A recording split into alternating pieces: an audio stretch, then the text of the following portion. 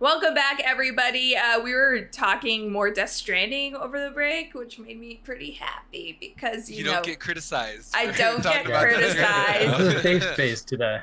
Yeah, but speaking of, you know, the publisher who brought Death Stranding to us, Sony. Sony's been in the news because of the Bloomberg article that released that pretty much talked about Sony Corp's Visual Arts Service Group, which is kind of this group that helps Sony develop their big titles like Spider-Man and Uncharted, and they kind of recruit from other smaller studios.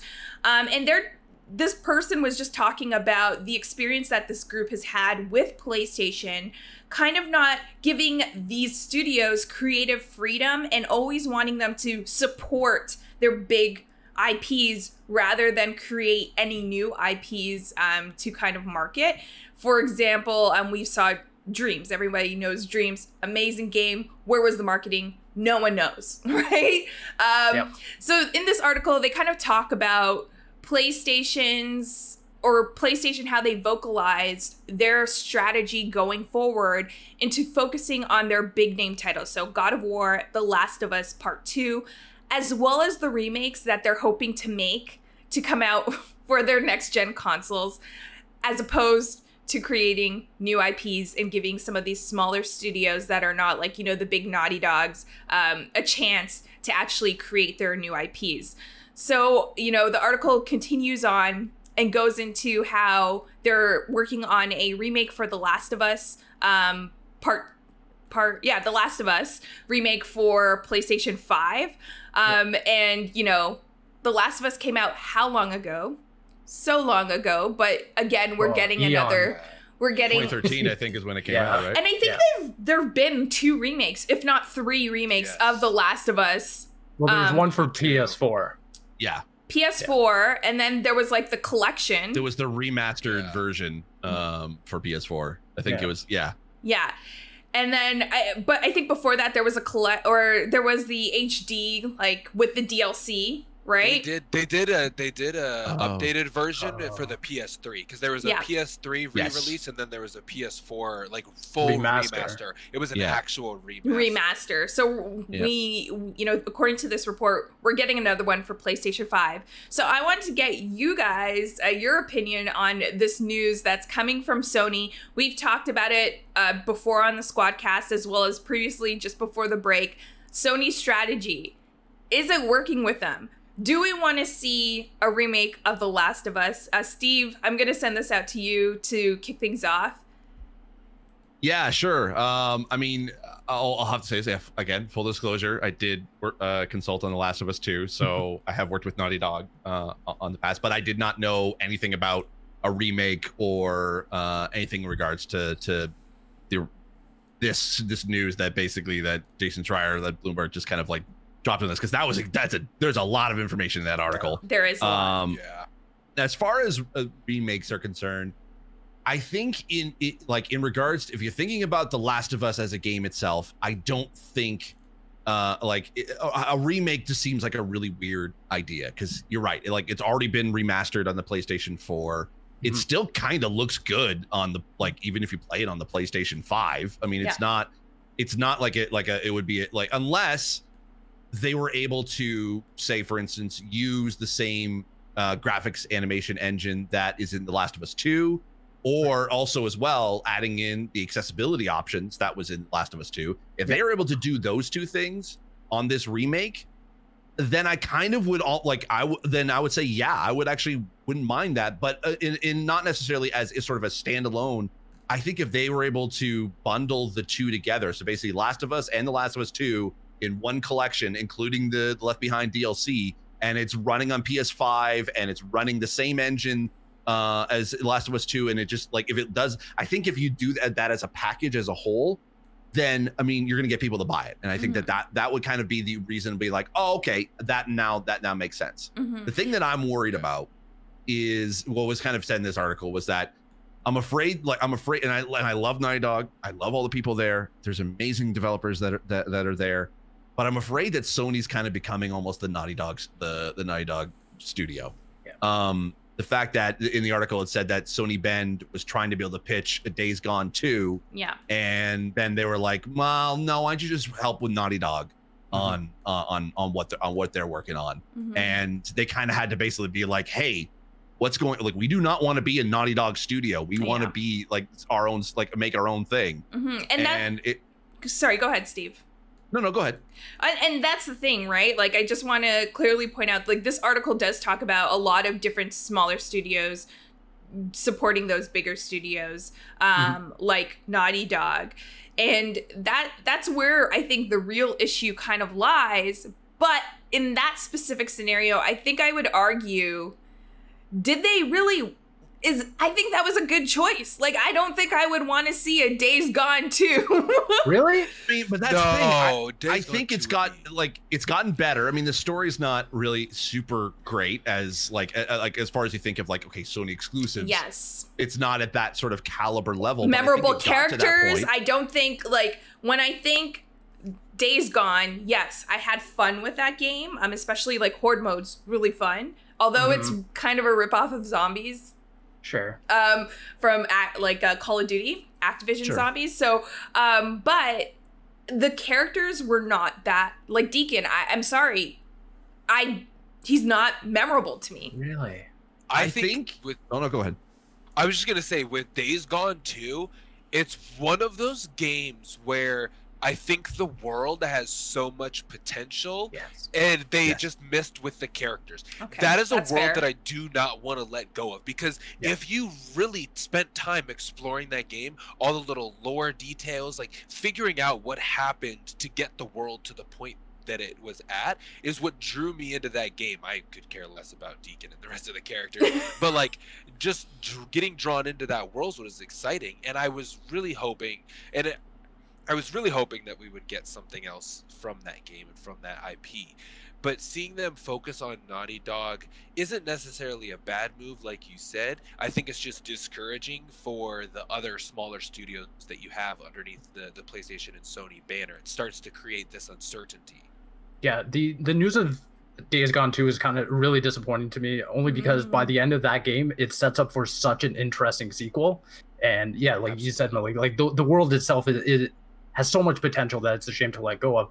And in my opinion, like it goes back to Uncharted. Uncharted 1's not that great of a game. I'm going to say it. It's because of the legacy and because of what they did to follow it up. Uncharted 2. I disagree with you.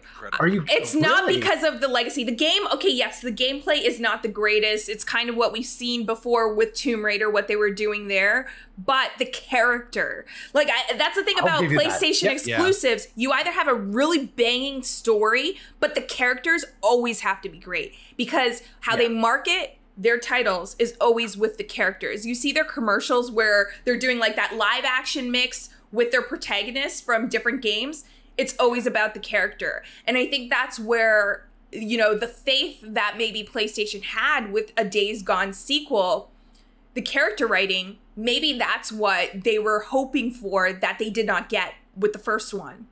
Yeah. No, I agree with that. Yeah, and I totally get it to a degree, because like The Last of Us is a masterpiece. It was named game of the generation for a reason. And it totally makes sense that they would be like, okay, Sony's gonna be like, okay, let's focus in on our PlayStation Studios. The fact that they've got like technically the Uncharted movie that they're working on, like with Naughty Dog, they got the HBO series, they're putting a lot of eggs into Naughty Dog's basket for very good reason. It's sad for like other studios like Media Molecule, who made a fantastic, like amazing game creator with dreams, and yet it just seems like it's kind of like it's almost like the redheaded stepchild of Sony being like it's one of those like kind of wacky games that we would have loved back in the kind of the beginning of the PlayStation 4 generation, when it was all about the games. But nowadays it just kind of feels like it's sort of like we're just kind of sort of supporting that right now. I mean, they only have like a few sort of huge exclusives. So you have Last of Us, God of War, Horizon, Spider-Man, and like kind of really Ghost of Tsushima. Like there are opportunities to be able to create new IPs, but I think it's like when like basically they're in this to be able to make money. I mean, that's the same with any corporation, really. Yeah. But they want to be able to own the conversation, being like, this game sold X amount of copies in its first day of release, breaking all Sony records, and they saw the dollar signs in that and being like, every game that we put out that's a PlayStation exclusive has to be this kind of caliber big. And it puts a lot of pressure on those smaller studios to be like, well, then what are we supposed to do? Like, we're making this kind of fun thing that you kind of told us it's okay to do, but then it's like, oh, but now we got to have like a section of our studio like help Naughty Dog. And like, I get it. It's like, when you're making those kind of like games, like you need as much people as possible, like as many people as possible. I think it was like even Last of Us 2, I think there was like up to 2,000 people that worked on that game. And it makes sense because it's a masterpiece in storytelling. Some people argue with that, like it's not as great, but I still think it's a masterpiece in and of itself, and it proved that with winning so many like Game of the Year awards last year. So I think it's great because we get to be able to have these great, huge, blockbuster AAA games, but in a way, by them putting all this effort into it, they're trying to be able to, I guess, create that quadruple A sort of level, and they're letting everything else sort of fall by the wayside. And that's the thing I'm worried about for Sony. Sony was great about having these really cool games that would just kind of either fall under the radar or just like games that, I think even there was a clip of Sean Layden kind of going around just recently being like, he didn't like I think it was like Vibe Runner, I think it was the game, and he said it's like it didn't sell a multi-million-dollar like level, but that's not the point. It's a game that is exclusive to the PlayStation that was really good, and it just like I think that we're going to be missing those games on Sony unless we sort of have like the third parties that are just be like, okay, yeah, we'll just publish on Sony as well. One thing to consider is that a lot of these games, the ones that they're touting as like their blockbuster games, AAA, at one point they were risks that studios took. I mean, you're looking at Naughty Dog, who went from like Uncharted was something brand new for them, and then they did that for quite some time, and then they followed it up with a very dark game that wasn't Naughty Dog whatsoever at that point. Same thing for Horizon. I mean, you're looking at the studio that Killzone. That's a huge departure from what they know of. Ghost of Tsushima, another one. And I mean, like, it kind of stunts that creative growth when you look at like your AAA studios and you're like, you have to deliver a blockbuster. You don't have that creativity. You don't have there's so much anxiety as well to have your game perform to the level of these legacy titles. Like, you mentioned, Steve, that the risk, right, that these studios took just creating those games. And other than Ghost and Horizon, I would say that it was also a different time when PlayStation came out with The Last of Us. There was still that console wars happening, right? It was still a very close race on who would win, right? There were some of those brands that PlayStation was known from a lot of like Japanese studios, right? But then they were shifting, where their exclusivity rights, right? So it was a very different time, and it's just interesting that now that PlayStation does have this legacy behind them, that they're kind of still chasing that when they don't necessarily need to. Like, you would think they would have more freedom or give more freedom to the studios because they know they're going to make money, because Final Fantasy, a remake, we're getting, right? We're getting the second part of the remake. We know we're getting a God of War 2. We know Naughty Dog's working on something Uncharted, right? So we know that there's going to be those big games that sell. It's just very confusing what the strategy is if they're not giving that creative freedom. And as this article pointed out, some of the heads from that team, that group, actually left to go out and start their own studios, just work at other studios because of their frustrations with creative freedom. And go ahead, Steve. Well, I was to say, like, I think that all comes down to it, and even jumping off of on Steve's point, in that we saw those studios being able to take risks because they were allowed to by Sony's leadership. You gotta think at the time when Horizon, Ghost, Uncharted, and Last of Us, like, we had essentially like Sean Layden kind of being that sort of, and you could tell that was sort of his legacy of if you had to think about sort of the legacy of the leadership, Sean Layden's legacy would be giving studios that had these franchises like a risk of being able to, it's a risk to be able to create a brand new IP, and yet every single one of them knocked it out of the park. I mean, some people like argue Days Gone, maybe not as much, but there's like it still was like a good, like there were good games for PlayStation to kind of prove, like to kind of build up the stable of PlayStation exclusives. I think what we're seeing now is this is the Jim Ryan like era of PlayStation, and right now they like Jim Ryan doesn't want to be able to take these risks. He wants to be able to, he wants guarantees. Yeah. And that, I think even like it was an article, it said that, like in that article it said was like remakes is a guaranteed success. Yes. Well, sure, like I'll give you that, but I think that's like I think that's kind of where he's at. He doesn't want to take these risks. He wants to be able to make these blockbusters that Sony has been known for. But I think either he or just his leadership team or whatever has kind of like forgotten that the era that we're in right now of the PlayStation winning that sort of console generation was because of those studios taking risk, and they're not allowing them to do so right now, and that's what scares me. Yeah. Jim Ryan is clearly. Oh, sorry, Malik, go ahead. No, I was just gonna say the two big like takeaways from this really for me is if you don't lose, you can't learn, right? That it's that thing of Xbox took their losses, they figured out what they needed to do to be successful, and if you think about it, PlayStation and Xbox are doing the exact same thing. They're both focusing heavily on these giant blockbuster successes. Halo Infinite, you got Spider-Man 2. Like on each side, they have their big blockbusters that they're banking on. The only difference is that Xbox has spent this time and care building up this library with Xbox Game Pass, so that way they can really take those risks without really taking a risk. You're more so just giving exposure to these smaller games that might not have had that exposure. And I'm wondering if we're gonna get to the point where people are kind of tired of the PlayStation exclusivity. Like, we get it, you're a premium you're a premium whatever, you're the better console, just let us play your games. I feel like if Sony doesn't cater to their fans and to, you know, some of the Xbox fans and just general gaming fans who, like you said, Camille, didn't get the chance to play The Last of Us because it's only available on PlayStation, they're gonna suffer in the long haul. I feel like they won't. Honestly, I feel like they won't. I feel like their PlayStation fanboys and girls will buy a PlayStation every generation to play those exclusives. And that is a huge fan base. That's a huge fan base in the gaming community, right? And that's what they're banking on. It is a very safe, I think their strategy is very safe, right? Like there's rumors that this Last of Us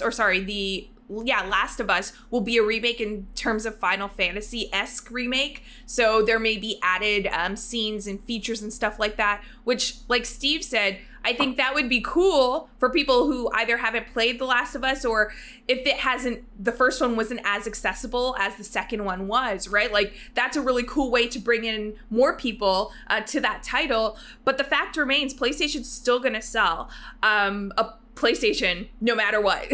They're still gonna make money off of it. I do want to point out though, although we're talking about like these big IPs that they have, Ghost of Tsushima was like the last real risk that I feel PlayStation took in terms of an IP and marketing it.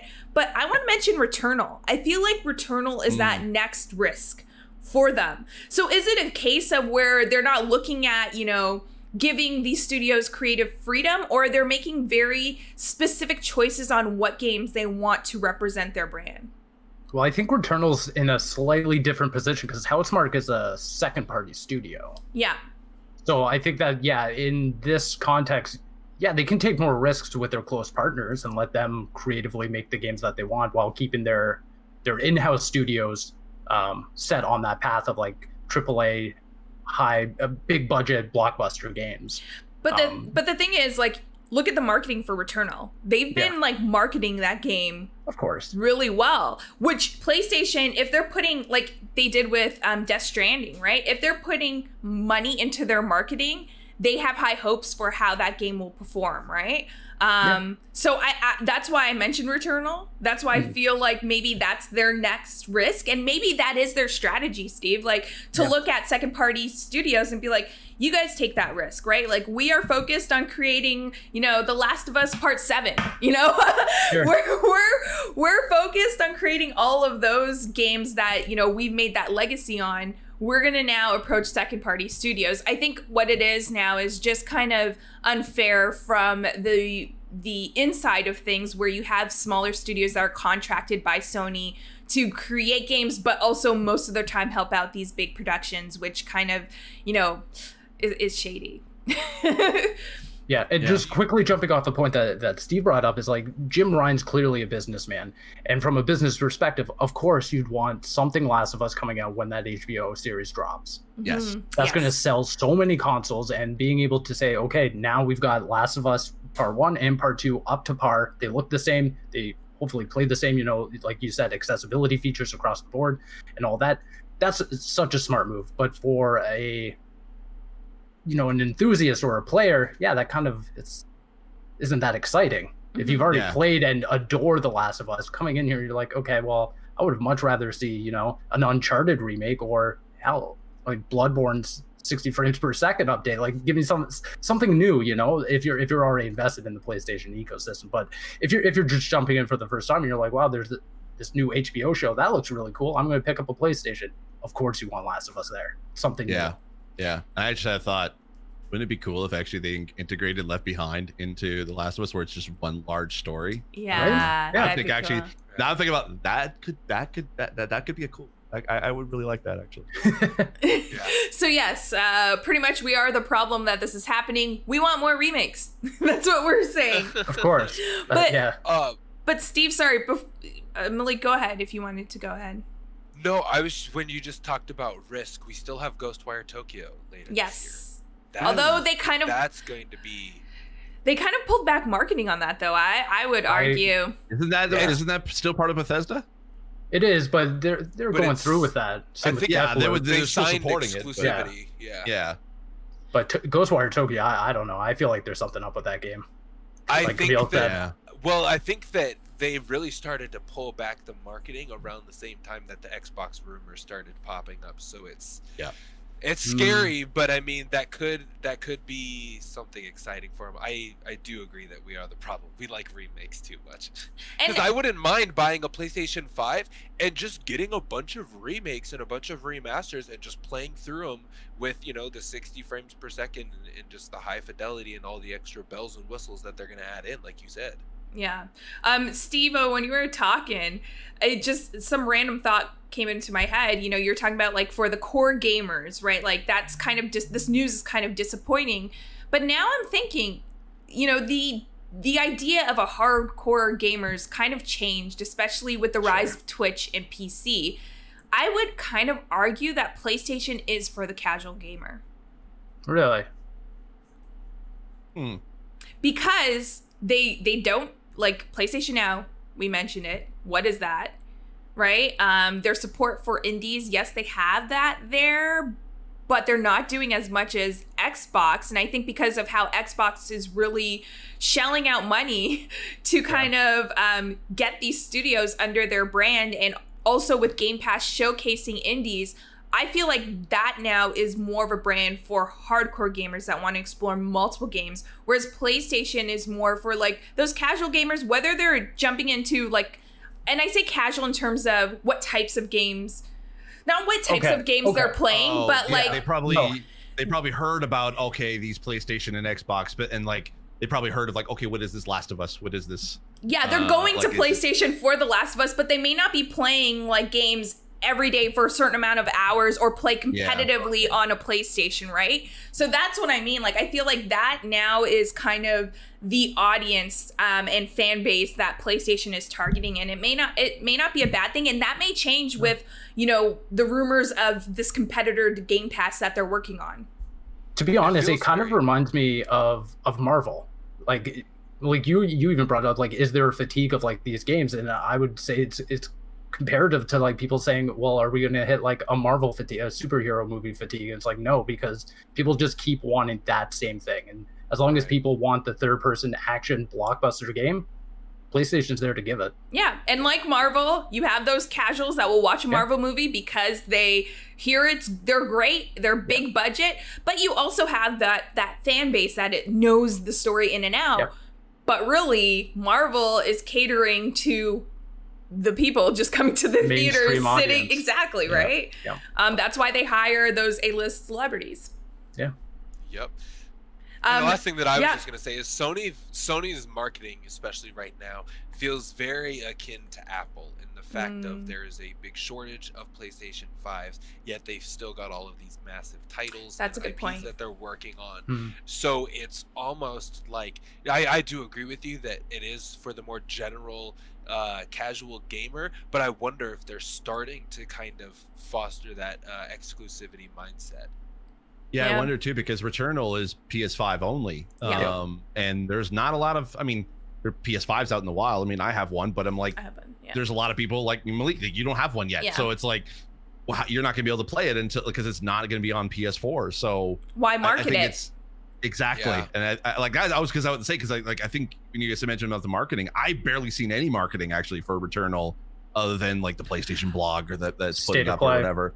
Or actually, like, for the PlayStation 4, like, I feel like I noticed the marketing because we're kind of in this industry, we're following all those channels, but outside of that, I really don't see much marketing. They really cooled down because of the supply. So that may also be a smart thing for them to do, because then there'll just be endless memes of people, like, trying to get a PlayStation 5 to play X game, right? Like, so this may be really smart. Yeah, that's something I never even considered. I didn't think about it as well. That's a great point. Yeah, because that's the thing. It's like, I actually thought that Returnal was going to be a PS4 game as well. And like, until I looked it up, that I was like, oh shoot, it's PS5 only. I'm like, oh, that makes sense. Yeah. You don't need a console seller if your console just constantly sells out on its own. If it's sold out, you're doing your job. That's true.